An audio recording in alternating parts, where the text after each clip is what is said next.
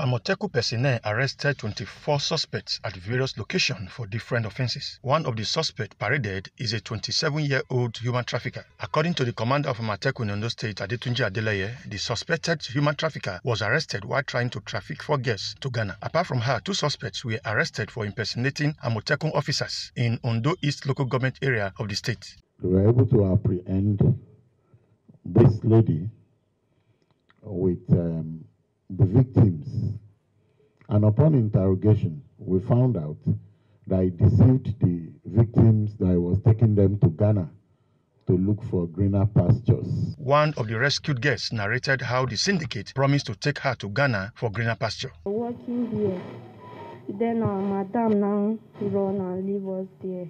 So they are the one that flew and enter us in Ghana State. So we went to Abuja here.